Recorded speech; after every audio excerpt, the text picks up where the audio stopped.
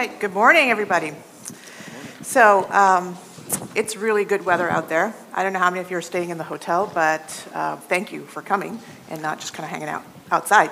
Let's hope we make it worth your time. So I'm Kamala Dasika, and I work for Pivotal. How many of you here know Pivotal company? Awesome, this is great. All right, so then all I have to tell you really is I work on the Technical Alliances team at Pivotal, and that makes me lucky enough to work with awesome people like Michael. Michael, you want to introduce yourself? Sure. Yeah, my name is Michael Ng. I work in the product management team in Confluent, and I specialize in platform engineering, and I own the Kubernetes strategy. So this is a subject that's near and dear to our heart, and we will be focusing on our partnership today in our talk. And we'll also have Victor Gamov join us soon on the stage. We will cover a lot of ground. We're going to talk about microservices, cloud-native applications, how we're going to actually transfer from an older architecture to a cloud-native one, and we'll talk about modernizing infrastructure for Kubernetes, and we'll show a live demo, and that's where Victor Gamov, one of our developer advocates, will join us on the stage to show you everything that we talked about live. That's a lot. So I'm going to go ahead and get started, right? So Pivotal's been at the center of a lot of digital transformations in enterprises, right? And what we've seen there is really enterprises are wanting to deliver software continuously, whereas before they used to have a convergence of various roadmaps where from a different variety of teams, they would create one single big monolithic application, deploy that at a particular designated time on particular designated infrastructure, which may involve restarting and essentially downtime for the end user. And therefore, because of all of the risk involved with that kind of a deployment model, it was done very sparingly. Now, that's not very forgiving in today's fast world of software deployment, right? And especially now when everybody expects everything to be up all the time. So you're going to need all these specialized teams with non-trivial engineering expertise to keep your application running and secure and patched at all times. So that model has effectively changed, right? So we're now doing microservices and composite applications. These microservices have decoupled their roadmaps, decoupled their data dependencies. Now, it could be based on an event model, it could be based on event architectures, but essentially what you're able to do at this point is reduce that cycle time because now you can deploy individual parts of the application at your own schedule, right? And then you're able to deploy it to infrastructure that is effectively what we can say disposable. That doesn't mean you don't need the infrastructure, it just means that you don't have to think about it at all times. And what that means is that now you're ready for production at any given point of time. So if you're doing a continuous delivery model, all of this automation from the infrastructure level upwards is enabling you to be ready for production at any given point of time. And all of the tools and everything that are converging as third-party platforms as part of your third-party services as part of your platform will enable your operations teams to deliver services and not necessarily think of the world as servers. Now this kind of a model where you are doing continuous delivery, DevOps, and delivering your software in the form of microservices is what has come to be known as cloud native. And with the platform essentially enabling this kind of application architectures and this kind of software delivery model is now more important than ever as becoming the framework that's bringing together all of the various teams and becoming that framework with which the common language with which the teams are communicating with each other, the shared vocabulary and the shared services that everybody is using across the board so that an idea in the morning can actually ship by the evening. Now, as part of this, as developers, now we all want things to be automated. Now, when you think about the distance between where the application is deployed to where the application was traditionally deployed, which might be hardware or something like that, the industry has really come up with a variety of different solutions with which to look at what levels to automate across the board here, right? So we really should know our abstractions. So what do we have here? We've got the traditional model where we've got the hardware. Everyone's familiar with this People are also familiar with the infrastructure as a service. We all know, we've known VMware for a while, and now we have the public cloud services. Now there's this new thing, container as a service. And Kubernetes has by far dominated this area, right? And most of the cloud providers now also have distributions based on Kubernetes for a variety of, in a variety of productized offerings. Then we have Cloud Foundry, which has dominated the platform as a service space in a lot of enterprise workloads. And then, of course, now we have function as a service as well for certain kinds of applications. So what does this translate to as a developer? How many of you have used any of these, well, from container as a service? How many of you are using container as a service? Awesome. How many of you are using platform as a service? That's fewer. Anyone using functions? Wow, that's awesome. Great.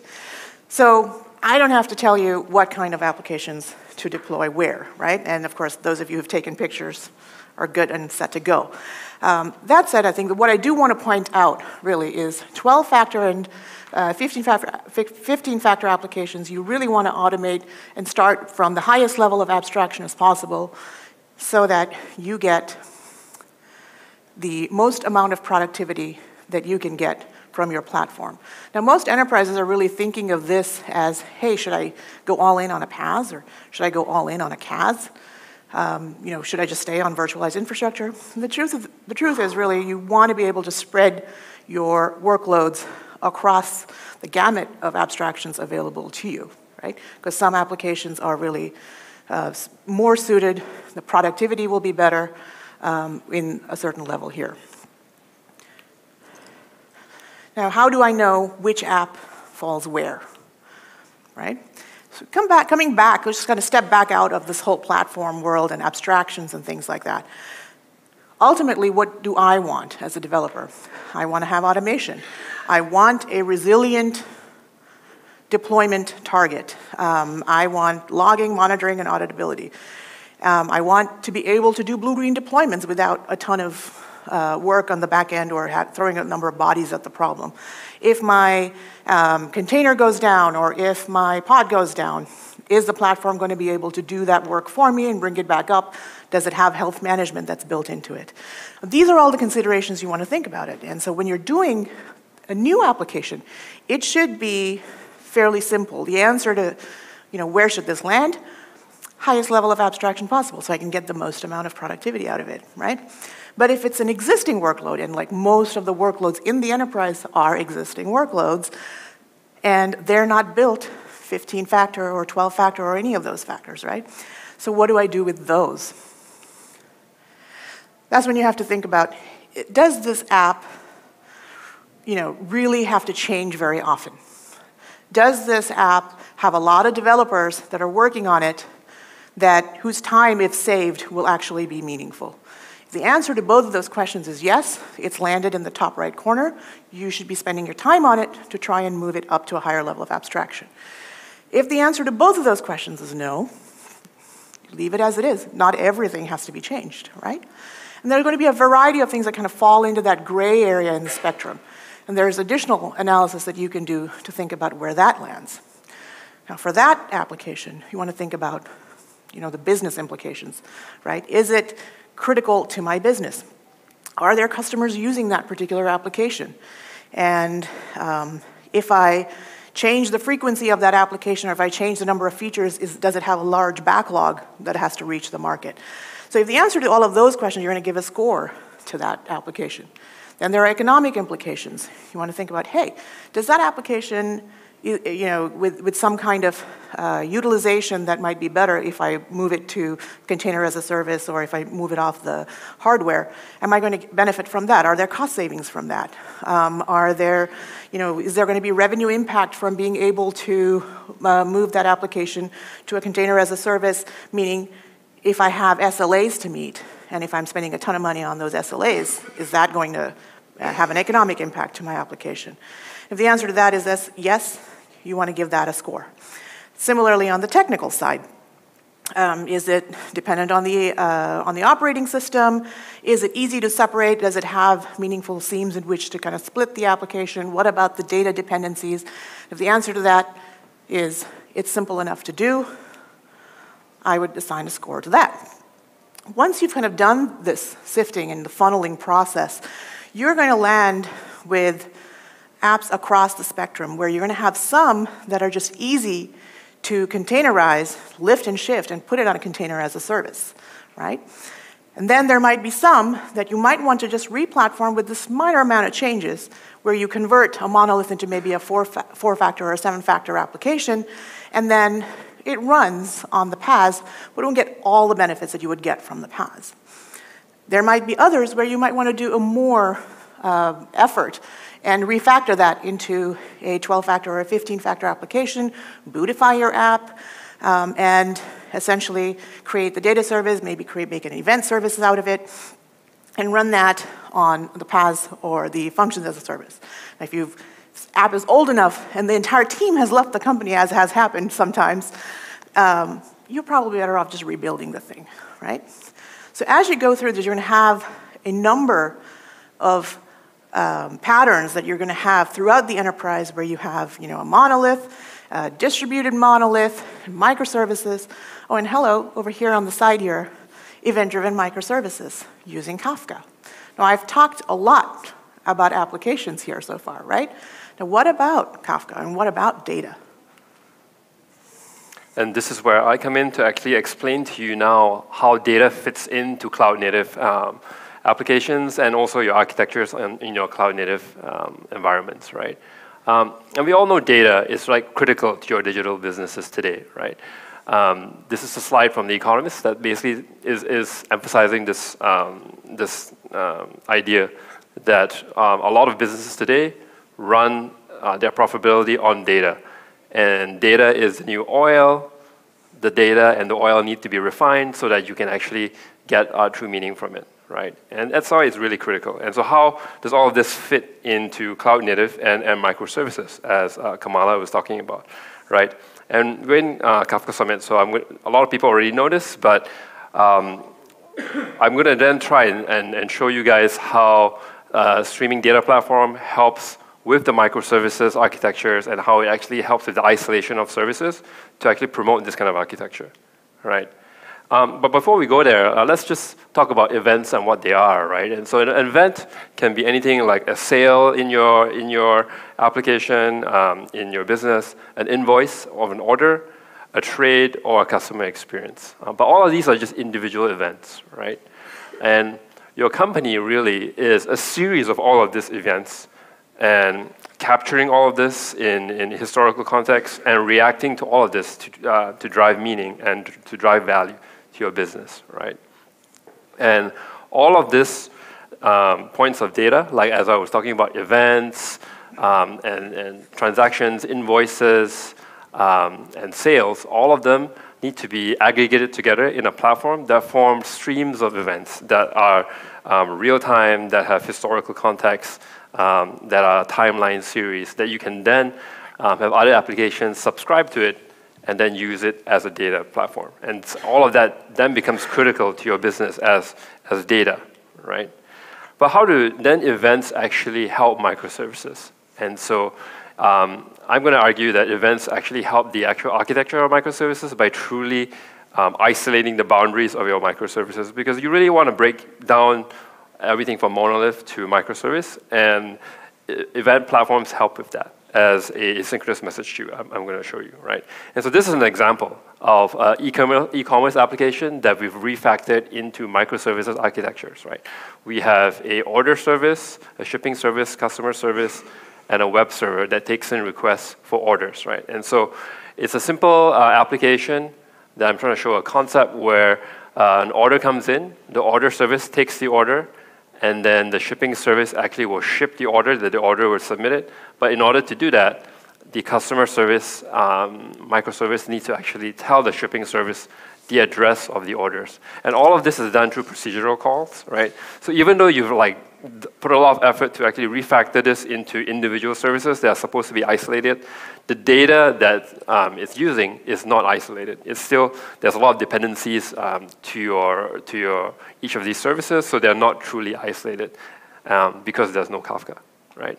So how does it look now with Kafka in the picture, right?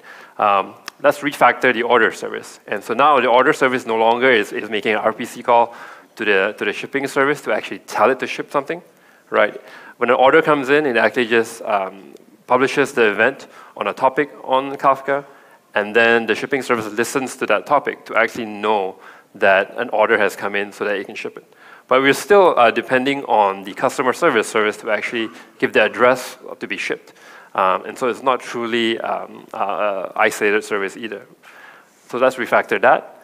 And now the shipping service is also able to then publish and subscribe to events for the data for the customer data itself and the addresses there. So then you can actually get data from the message broker in a sort of like time series sort of timeline to actually get the data. Now you can actually see they're truly isolated. The data is actually all fire and forget on Kafka. And that's how then it actually isolates all the microservices. And that's why Kafka is critical in sort of a cloud-native kind of experience, right?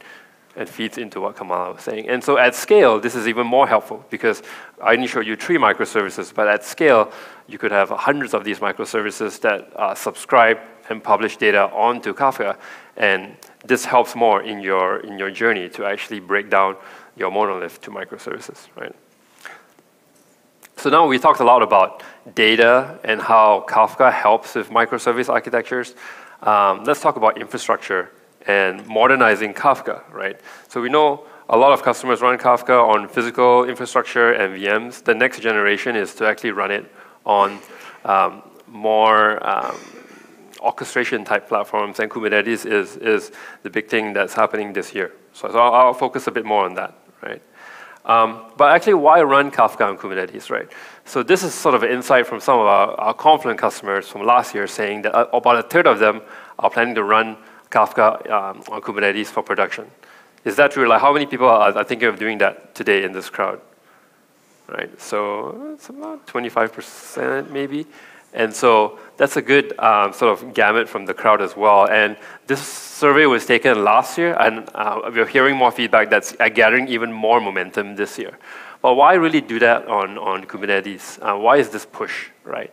And I would argue that the real push to that is because of microservices adoption, right?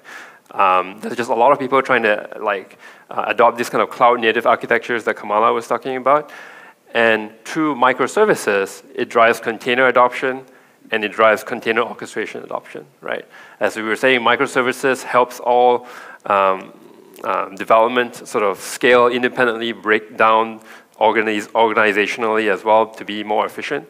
And once you do that, though, you need also a deployment pattern that supports that. And containers help you do that by actually isolating the deployment for each service by themselves. You can actually have all the services sort of be developed in their own coding language, and containers help you do that, right? But that's really nice, but once you have a lot of microservices, then how do you handle that? And so orchestration then sort of helps you do that at scale, where now they have lots of containers running. How do you deploy all of them in a production way that's scalable? Kubernetes actually helps you do that. Cloud Foundry also helps you do that, right? With sort of orchestration, then you have all these microservices running each other. They actually need to be able to easily discover each other, and container orchestration automates all of that in an easy way. Helps you scale all of these things independently. It also makes it highly available. There are tools that are built in to actually restart your services for you easily to do that with Kubernetes, and abstracts all the hardware, right? As a developer, you don't need to care too much about the hardware that's running the actual orchestration platform, right? So, and we know that the world also thinks, though, that running Kafka on Kubernetes is difficult. How many of you have heard of this name, Kelsey Hightower? Quite a few, okay. How many of you heard about Gwen Shapira? More. So we know Gwen's more popular than Kelsey in this crowd. Why not everyone is rather Yeah, why not everyone, right? It's Kafka Summit. And so this is just like quotes from them that basically say, you can run stateful workloads on Kubernetes, but they can be a challenge, especially like complicated distributed stateful applications, right? And the key, though, is that you require a lot of operational knowledge about how the distributed application, like Kafka, runs, and you need a lot of understanding of how it does that before you can actually safely deploy. Kubernetes gives you a lot of primitives like stateful sets, objects to run storage, objects to run networking, security, things like that. But if you don't know how your application actually works natively, it's really hard to do by yourselves. And these are like sort of examples of what they are, like translating from a traditional architecture to a Kubernetes one is not easy, right? Going from VMs to servers is not so easy. Doing security is really complicated itself with Kafka. Trying to do that with Kubernetes is also a challenge, right? Managing configuration, upgrades, all of this can be really challenging if you have not a lot of experience doing this on your own and then translating to Kafka, Kubernetes, right? And so that's why we actually have this offering called Confluent Operator, which is actually our first foray into Kubernetes deployments, where it's our custom controller that actually creates custom resources to deploy Kafka on Kubernetes easily, and where we can actually automate the provisioning of this in minutes, literally. And we'll show in the demo where Victor has already deployed it, but we will see how it's done for you in a very simplified way. And you don't need to know too much about Kubernetes to use this. We'll export all the metrics so that you can then easily do this on Kubernetes by monitoring the cluster that's running on Kubernetes already. And we'll use the native Kubernetes ways of scaling this so that you can actually scale up and down very simply as well, right? And this is just more a deep dive of what those things are, right? As you can see, all you need to know is declaratively what components you need, like Kafka, Zookeeper, whether or not you want to use Control Center for monitoring. You tell us that in a simple YAML file and how many sort of Kafka brokers you need by the replica account, and we'll go ahead and deploy all of this on Kubernetes for you as pods. You don't even need to know about pods to actually use this. And we'll create load balancers to provide you external access to the Kafka brokers, and then create like storage objects for you to actually have persistence, right? Once we're there, you can scale horizontally as well, right? But it's not just about adding brokers. Once you add the brokers themselves, you actually need to balance the data appropriately so that you can actually use all of that capacity, right? So in our future, we actually plan to automate a lot of these things that are like highly manual and can actually cause a lot of issues while you're actually doing this for your cluster. And we'll do it in a very smart way with data balancing as part of the actual scale up and scale down operation to actually complete this elasticity that we're talking about with Kafka and Kubernetes. And upgrades are really important as well, and it can be really challenging. How many people think that upgrades are hard for Kafka and clusters? Yeah, we have some people waving. What's that? What other people think is hard, don't think it's hard. Yeah, I know. The rest must think it's easy. But actually, it is quite challenging. And we actually have a lot of operational knowledge from just running Kafka in production and from customers that tell us that we can actually build a lot into our operator, right? Where, for example, when we do rolling upgrades, it actually gives it a highly available experience, right? And what we actually built into the operator is some intelligence to actually, when you actually upgrade, you stop the broker, upgrade the broker, but we wait for it to be zero under replicated. Because as you keep rolling it, if you do not do this, the upgrades take longer, and also you have issues with just throughput for the cluster as it keeps trying to keep up with replication, right?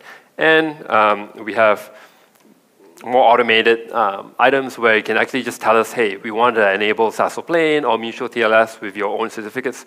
You actually configure all of that, and we'll deploy it for all the components that you want underneath the covers, right?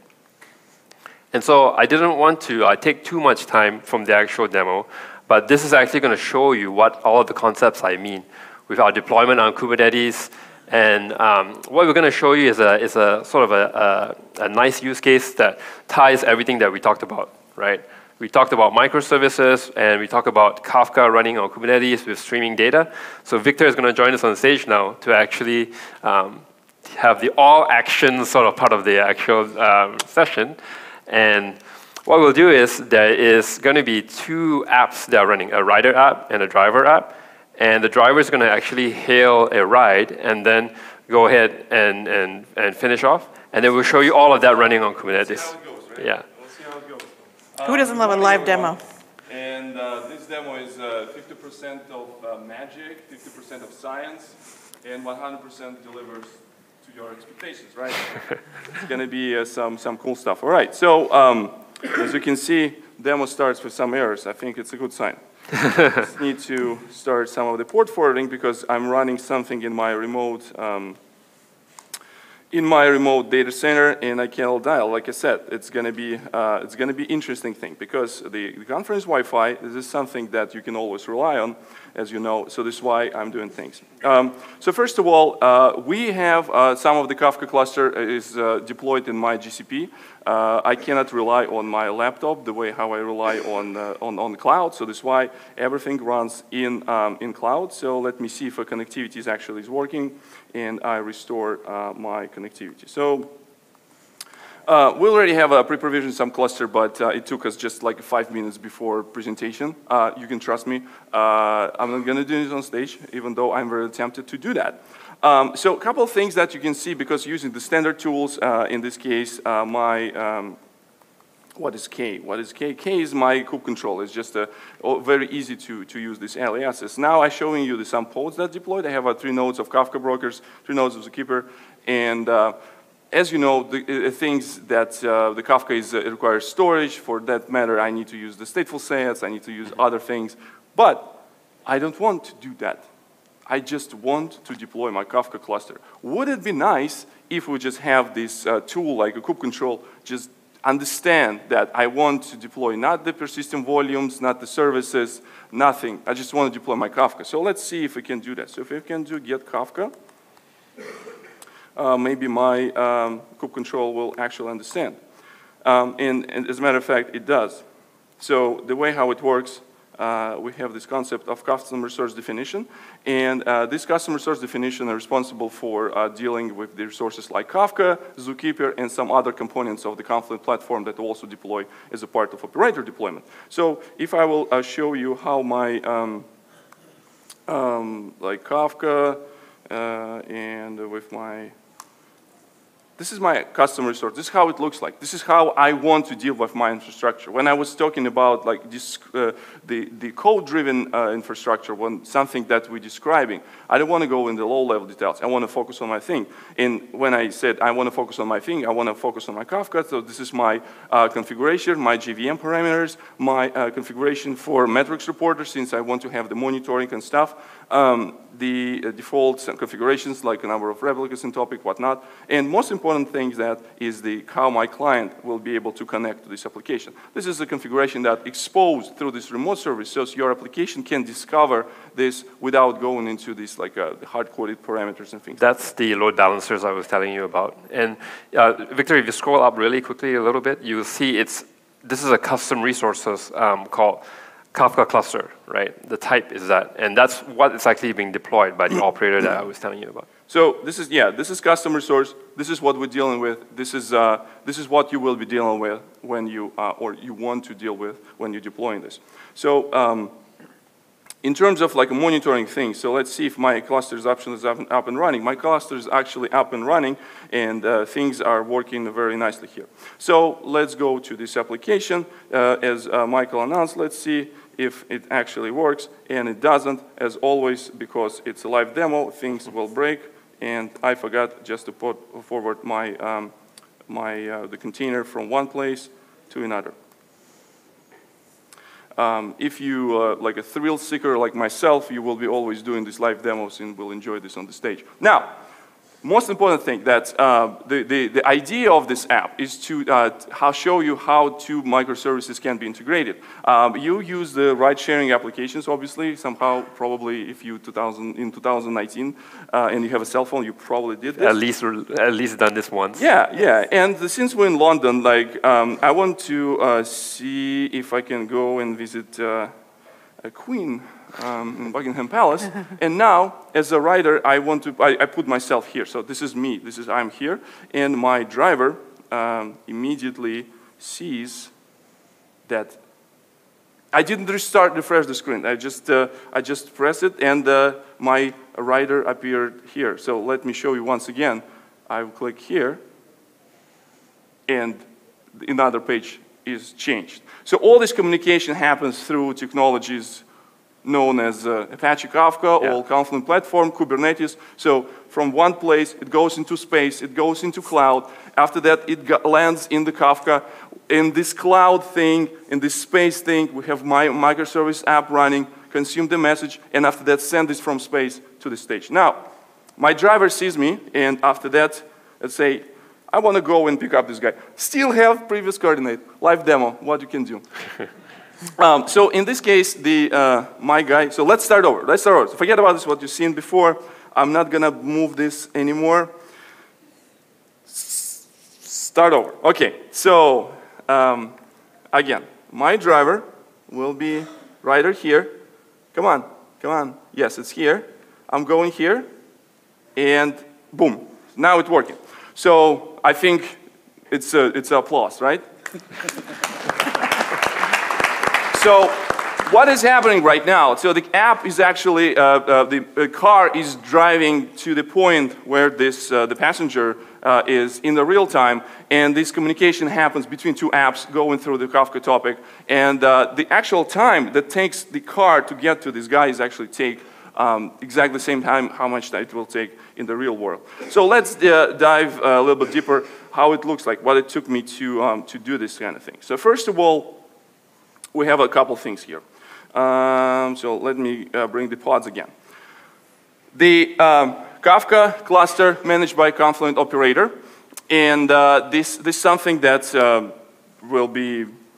operator will be responsible for doing things like scaling. So how you would scale this in production? You will go through release, you submit the change request, things like that. Actually provision new VMs, all of this stuff, right? So you can continue talking, and I will be, scaling my cluster. Yeah. And so what Victor will do is he'll actually show you how he can easily do this with actual kube controller commands, right? And as you can see here, he's actually editing the actual sort of custom resource itself. There's so many places to make a mistake. And so you saw there was 3 pods, and what he'll do is actually just add a broker and actually scale it really quickly. Yeah, once again, I will bring this. This is number of brokers that my cluster has right now, and this little tool that also ships with operator called the Confluent Control Center also knows how to track things like this is how my driver and writer communicate through the driver and writer topic, obviously. So what I will do here, usually you not do things like this in production. You're not tapping into your kube control, edit your resource. You probably will do things like Helm, you will provision new release, so you want to have this, the ability to do things right way. But, since we're on the stage, let's do stupid things and see how things play out. So, what I did right now, I just went, thanks to this edit command that's available from kube control, I went there and I changed resource, the Kafka cluster resource, in this page, in this cluster, and it's, let's see how it works. So my pods, you will see in a 3, 2, 1, yes. So now, from the previous stage, I have only 3 pods of Kafka, and now I have 4 pods. The pod is not fully ready, so that's why initializing right now. Yeah, so that's why Control Center is not seeing this right now. But as you can see, it actually scales it really quickly, right? Yeah. So the pod was provisioned. All the things underneath were happening, like all this cool stuff.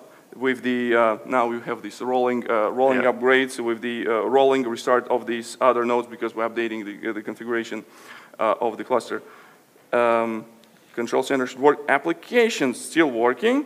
I think it's still success. Yeah. While the cluster is updating, application is working, we continue because delivering. the Kafka cluster itself that has all the topics is still highly available. It's doing a rolling upgrade, and it's not really like shutting down the actual Yeah, and one itself. last thing that I want to show, that the application is a Spring Boot application. Spring Boot has excellent integration with all things Kafka, and if you like to just write a simple listener, like so for consumer, you will do that. If you do something complex, like I do here, like WebSockets, the REST interfaces, integration with the Kafka, different serialization formats, the Spring Boot also supports all that. So if I will do here and can log of my pod where I'm running this application, again, it goes into space. Just have some patience, and after that, doing something in the space, doing something in the cloud thing. So we should be able to see Spring Boot. So I'm not lying. Everything is available. You can grab this demo, by the way, on the GitHub. If you go to GitHub. Most importantly, I was a little bit kind of like a smart ass to call this demo K-Lift, like a Kubernetes Kafka lift thing, right? And this is pretty much it. So we continue here. Michael? Yep. And so what we all saw here was actually a demo of everything that was provisioned with our Confluent operator. And I just want to share sort of a GA plans for this, right? We are wrapping up this thing, what we call private preview, which is basically our internal beta with 24 customers actually running this with different sort of laterals, and we are in the final stages of actually in this preview, and we're going to launch this really soon. So I'll stay here. I'm not sure if we have a lot of time for questions, but I'll stay here, and you can ask me more questions about our operator if you're interested, right? Great. I think. So, cloud-native landscape. Right. How many of you are doing Kubernetes, like open source? Anyone here doing it yourself? Awesome. Well, from my perspective, that's super hard to do.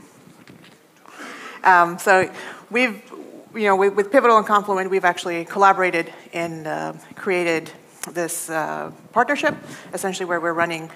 Again, making use of all of the abstractions where you have Pivotal Cloud Foundry, you have the PaaS instance running your Spring Boot applications, Confluent running inside Pivotal Container Service, which is our Kubernetes distribution. If you guys, want to try it out, let us know. Talk to us below the stage when we're done. Yep, and we are investing heavily together as companies where we definitely have tried a lot of this on Pivotal Container Service, and we are improving our integration points with different things like service brokers in the future. But as you can tell, we're investing a lot. We're on stage together. So this is going to be a really good partnership between us. All right. All right. All right. And most important slide. Thank you very much for your time. Yeah. We hope you found it beneficial.